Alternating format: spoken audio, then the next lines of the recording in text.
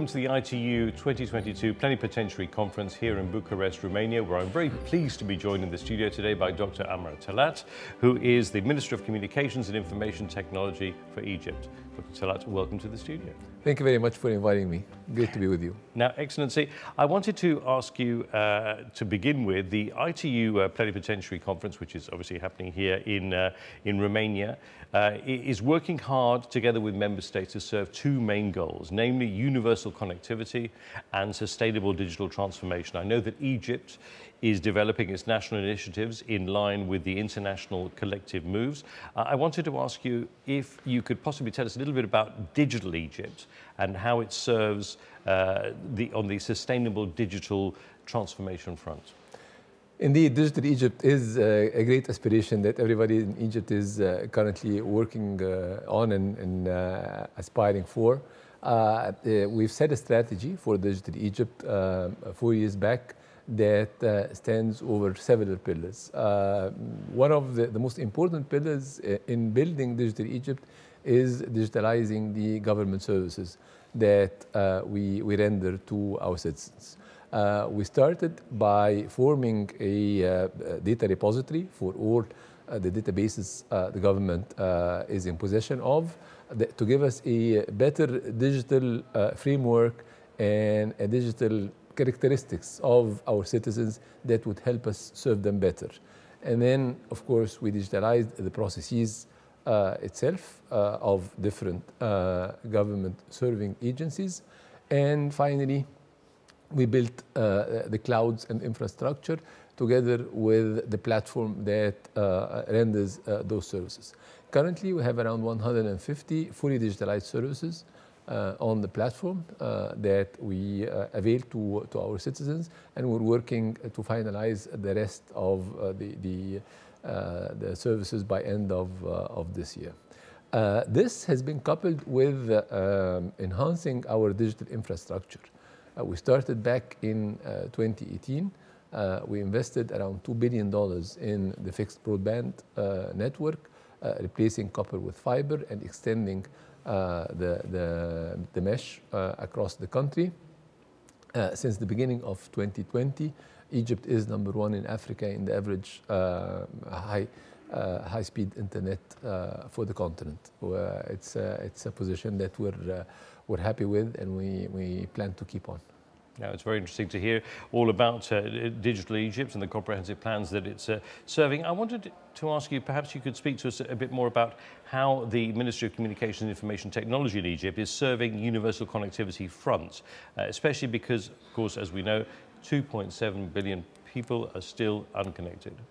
Egypt enjoys a unique geographical position in the world.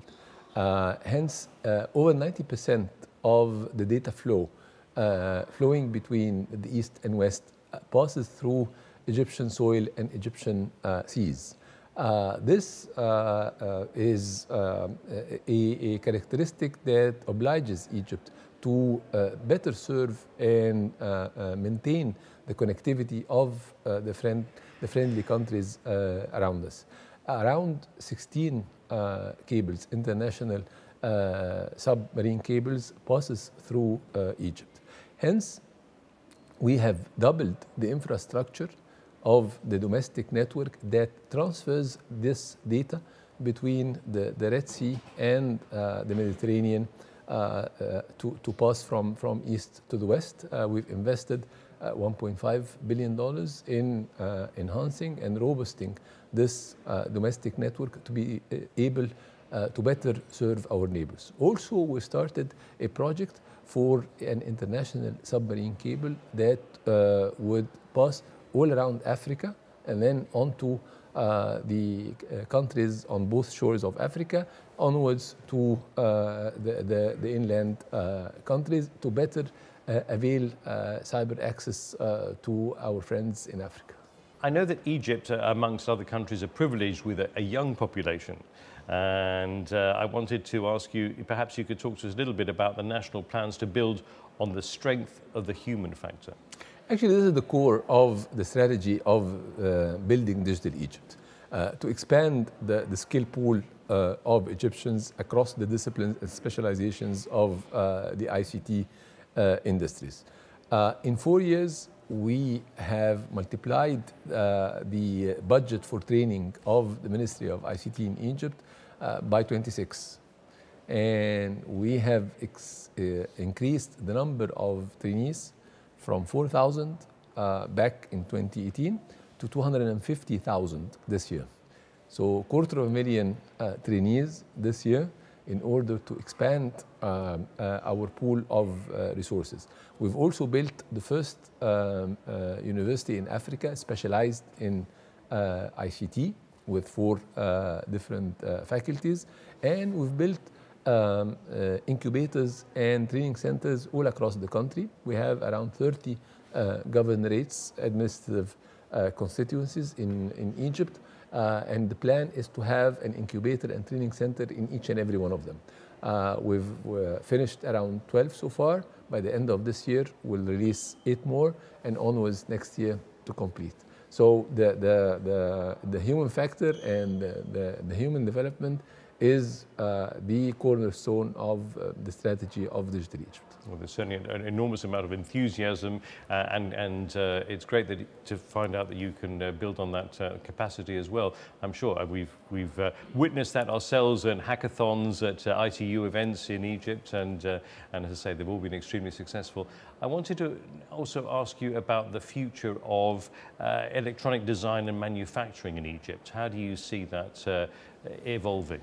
This is one very important pillar in our strategy. Maybe the past few years between the pandemic and the current socio-political crisis has proven that there is no stable region in the world where all development should flow to. So the strategy of most of the parties involved in this industry now is to distribute their resources across the world. And definitely Egypt stands out as a country that can attract the resources and attract investments in this very important specialization. We have around 50 to 60 companies specialized in electronic design.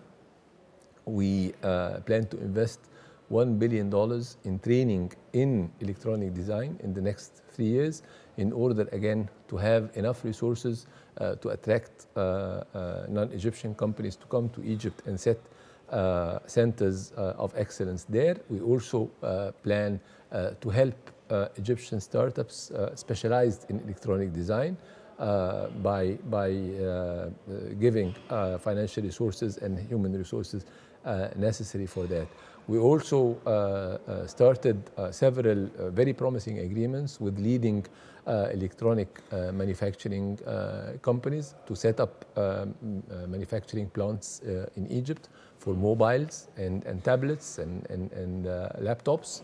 We plan to continue on this route in the coming few years. Now, just finally, you've given up, I'm sure, what is a chunk of your busy schedule to be here at the ITU Plenipotentiary Conference. Why is it important for you to be here physically here in Bucharest? Egypt has always been an active team player in the ITU since we joined back in 1876, and we joined the Council in 1973.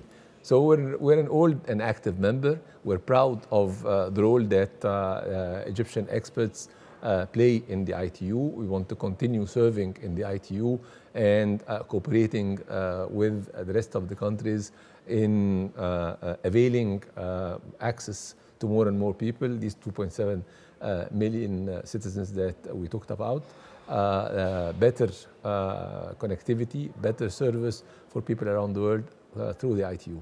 Well, we're very glad to have you here, and we look forward to catching up with you again in the very near future, I'm sure.